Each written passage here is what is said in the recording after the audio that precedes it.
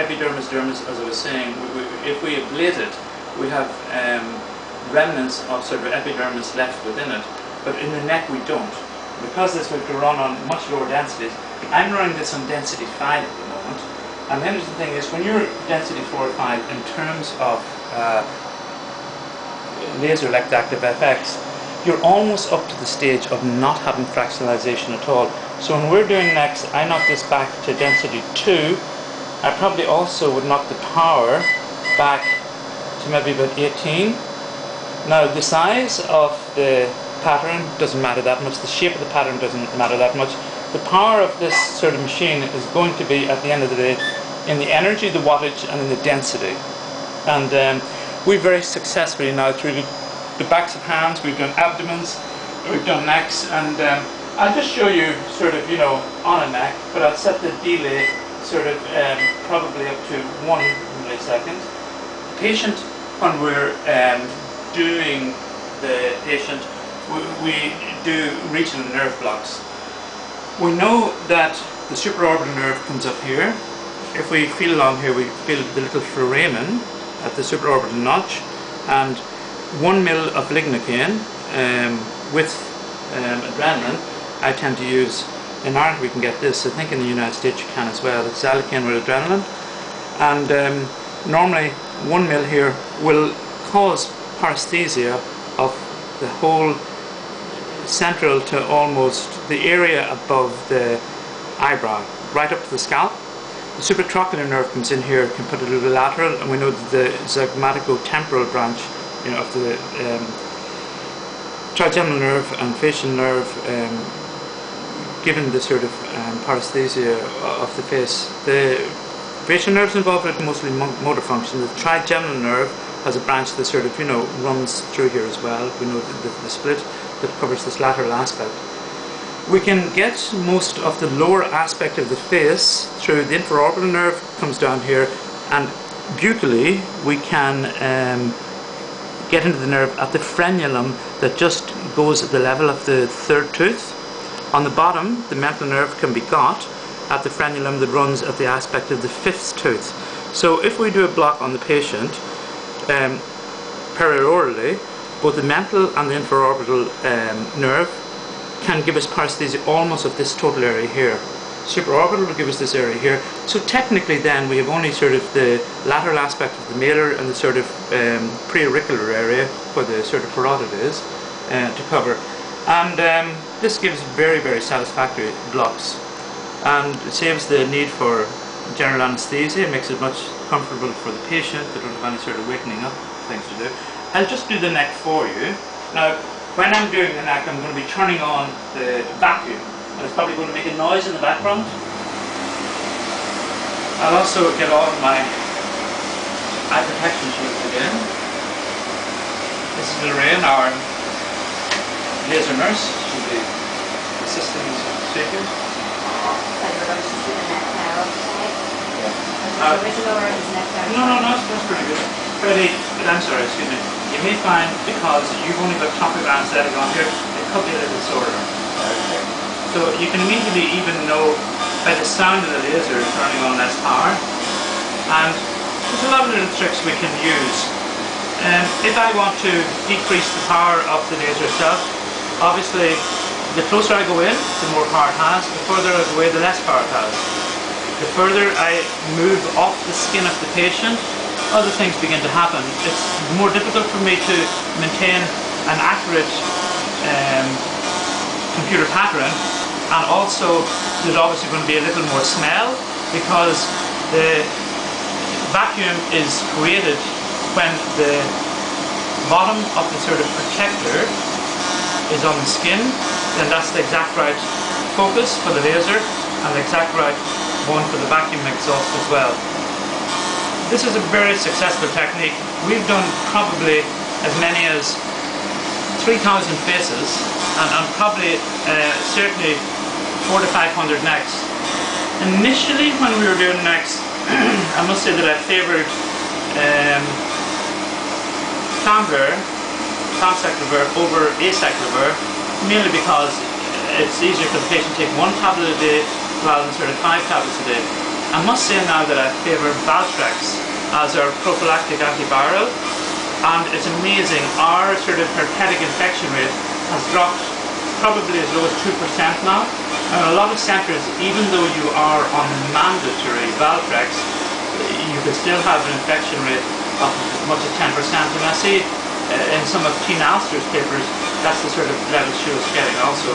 Thankfully now, we almost haven't had a herpetic infection in almost, certainly 4 months. And if the patient does get a herpetic infection, don't worry. There's a couple of things I suppose that we should worry about. First thing is obviously global herpes can spread to the brain, so you can get an encephalitis. But the fact that you have a prophylactic antiviral on board usually tends to mean that the herpetic infection is well winged and the infection shouldn't last more than about 3 days.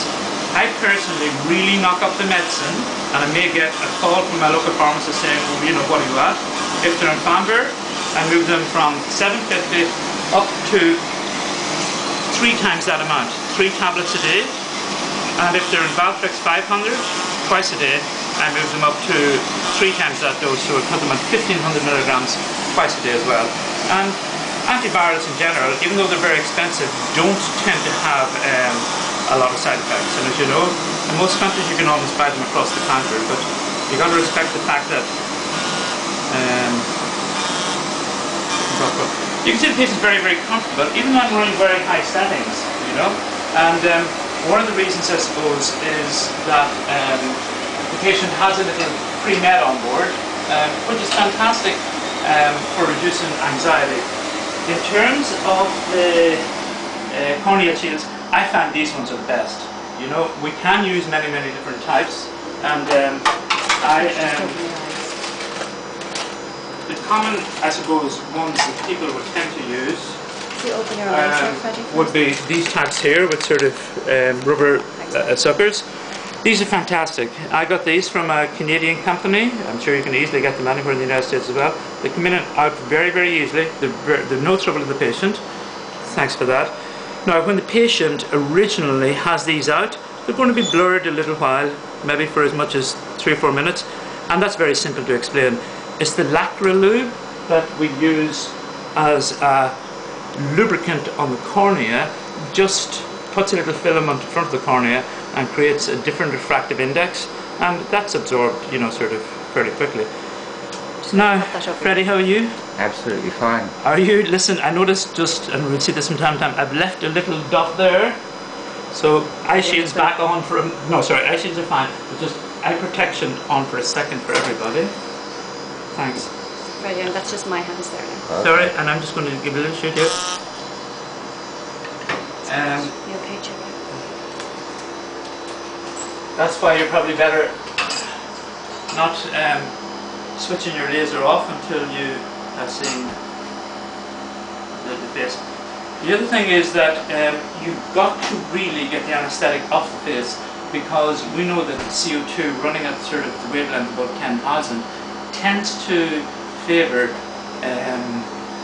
water in the skin. That's how it works. Now, we know the CO2 is a fantastic laser for many reasons. The first thing is it coagulates the blood vessels. The second thing is depth of penetration down to up to 700 nanometers is very, very controlled. And the third thing, the thing I like about it is that with the new type now, you get no peeling. The patient can go home. Obviously, we put on quite a lot of Vaseline, and you'll see Lorraine here, you know, sort of putting on the Vaseline. Vaseline is wonderful for many reasons. The first thing is we're trying to protect the skin from things coming out of it, like albumin, and we're trying to protect, I suppose, the skin from things going into it, like microbes or chemicals. So we have a general rule here that nobody puts anything on the face of Vaseline for certainly 5 days. You've got to respect the fact that you're taking off epidermis, so you have dermis on board. So in terms of even the sunscreens, we're a wee bit worried about which ones we use. Microbes, bacteria, and in this part of the world, thankfully, we don't get much fungal. But when I lived in California or Australia, fungus we almost had to protect. Terfenadine we tend to use, Lamisil, but honestly, I don't even give it as a prophylaxis. I also don't give any antibiotics as a prophylaxis. If someone has got acne, and we do a lot of acne and acne scarring, I may put them on prophylactic cover because the bugs can spread from one cell to the other. In terms of Botox and CO2 lasers I found really go hand in hand together. I tend to give Botox beforehand so that two things happen. It's almost akin to somebody ironing a shirt. If you can flatten out the shirt beforehand, then obviously you're going to get a better effect rather than sort of trying to iron a shirt with wrinkles in it. The second thing is Botox tends to work like plaster of Paris, and as a consequence of the Botox being on board, the chances of the wrinkles coming back either in the periorbital or perioral area is vastly diminished. So Botox and lasers really go hand in hand. When do we do it? Well, if you can do it a week beforehand, fine. Sometimes we just do it a few days beforehand, and that's fine. I don't tend to do it afterwards. You could have a problem with sort of giving Botox, particularly in this area here. Because if we look at this little map of the face, you can see that zygomaticus minor and zygomaticus major both have their origin and insertion. They hold up the lip at this point here. So if you've got a situation where you've got ablated skin beforehand, then you could potentiate the effect of the Botox. You could run into the zygomaticus muscle, and as a consequence you could have a patient with a droopy lip or looking like they have a stroke, and certainly nobody would like that. In terms of the Vaseline itself, it's cheap. It has antiseptic stroke, almost like antibiotic properties. We know that it's been used, for almost 100 years in terms of coal tar and its effects. It's one of the distillates of of the oils. It also is readily accessible. Every Walgreens or Tesco from here to New York will have it sitting on the shelf. It's always a good idea to tell the patient beforehand to get some, because it might be embarrassing for them having to go into Tesco with a red face. Now, in terms of the face itself, I tend to show patients this beforehand. Now, the pictures are deliberately made redder so the patients will not get scared, but you know that initially you're going to have, after the first hour, these little dots in the face. We can see the dots even on Freddie here as well.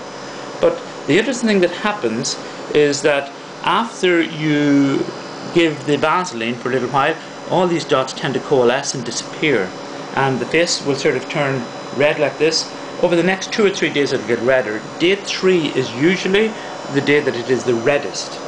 Now, the interesting thing is that if the patient on day 3 starts to say, I'm getting itchy, I'm getting little spots coming out, always think herpes.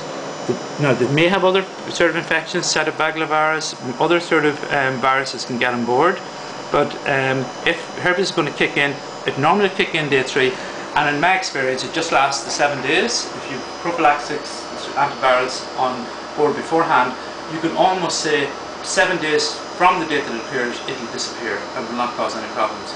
Make sure you up the sort of medicine, because you're moving from prophylaxis into therapy phase, and because there's a small risk of herpetic encephalitis, then certainly we would respect that.